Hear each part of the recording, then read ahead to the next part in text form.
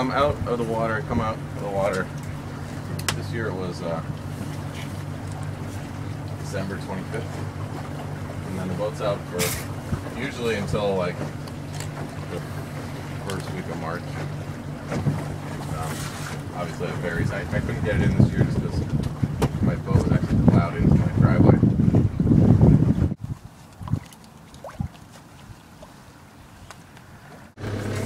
Yeah, but she doesn't have as many oysters in there. She doesn't do it full time. She is. Need us to grab anything? Nope, no? Did it.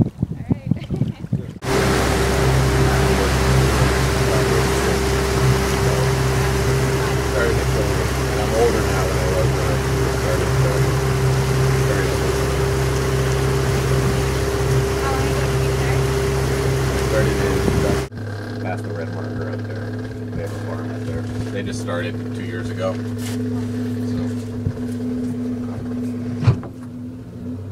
Outside right now, it's really hard to see down there just because there's a lot of.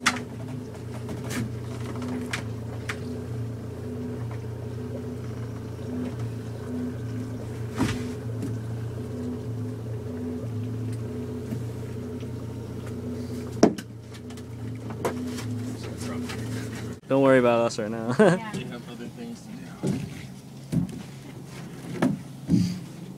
These are gotta go in the bags here. Get this done with quickly.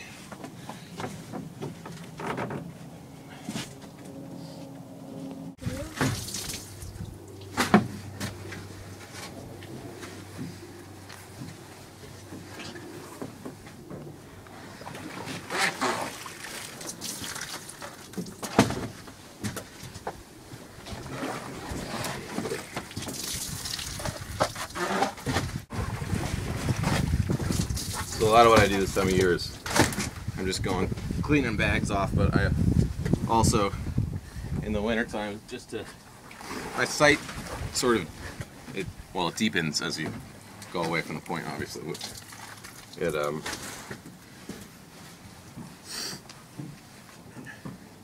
so it's to keep them out of the ice pack and stuff. I like to keep them in the deeper part of the sight, and to do that I have to double up a lot of bags. I overstock the bags to get a lot of oysters in them, just to maximize the space that I have. So this time of year I'm shrinking them again. Yeah, it's not necessarily just, I sell them when they're at size, so some of them will be at size after 1.5 years, and some of them take 4 years. You never really know what's going to happen. I think, we used to get the strands of oysters that we used to get were grown for fast growth, and it's not necessarily the case anymore with the disease-resistant stuff. They're not slow growers, but they're slower than the other ones were. Yeah, they'll grow faster, much faster. Yeah, the guys down in like New Orleans get an oyster the size of a year.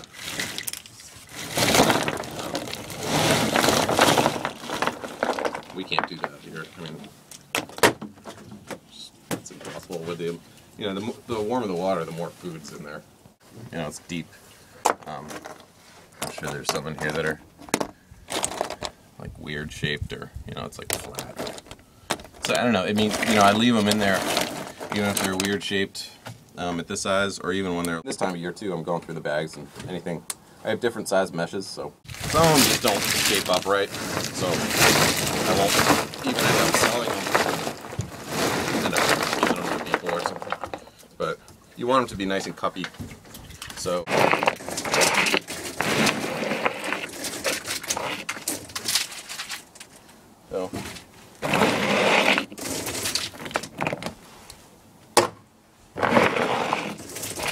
So what are you looking for when you toss them aside? Just kind And of shapes they'll them out? regrow them and they'll reshape themselves. So varies depending on quantity. Yeah, I sell them for.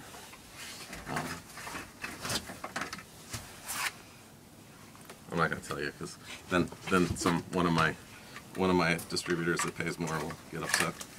So. these will be ready. And that's ready.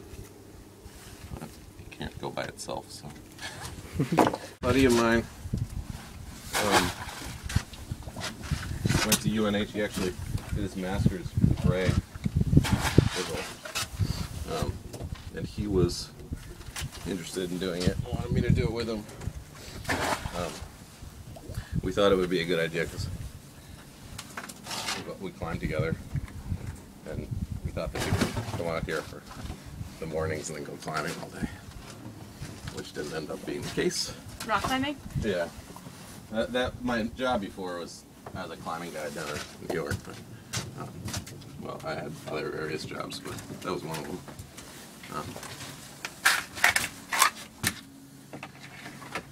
Loans and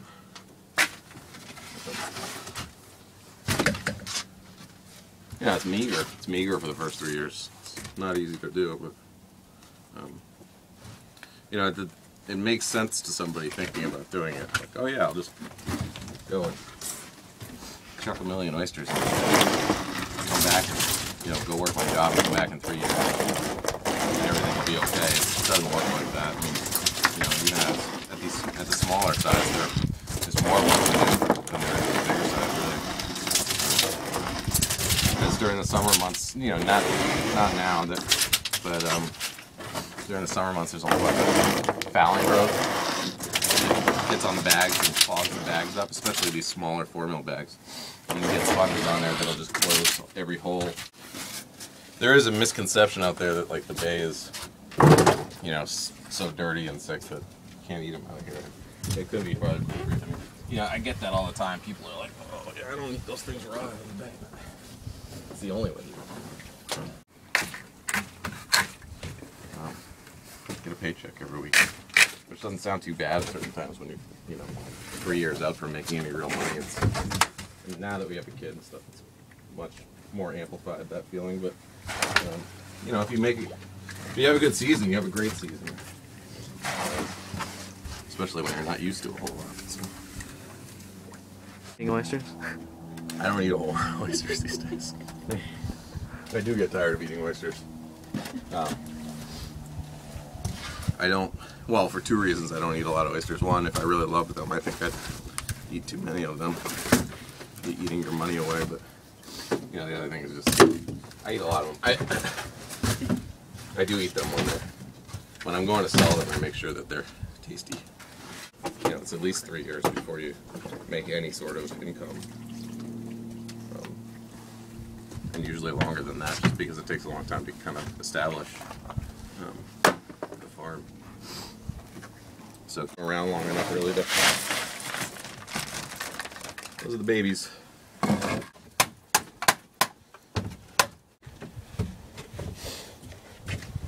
So basically what I do is still a lot. And it's all introduced, you know, they're not natural diseases to this area anyway. You know, we've had oysters like various ways. I mean, you know, if somebody brings oysters into a farm or something like that, we have to have everything tested.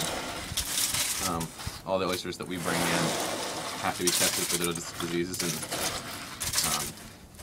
you know, proven that they don't carry MSX or dermo.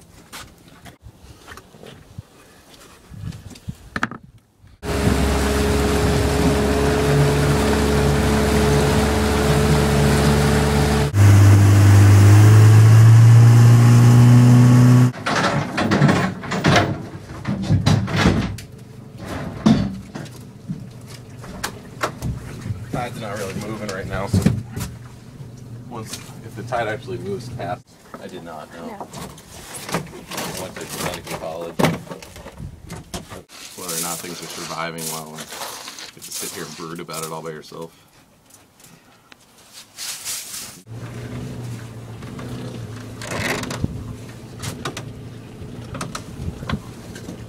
This year will be the year of milestones, I'm pretty sure, actually. Everything seems to be doing really well, so.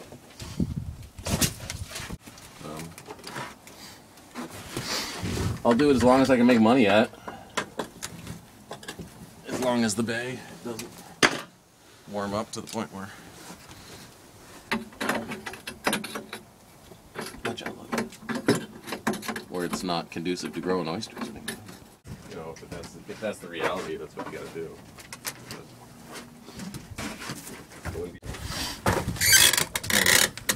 The last time that came up, Republican,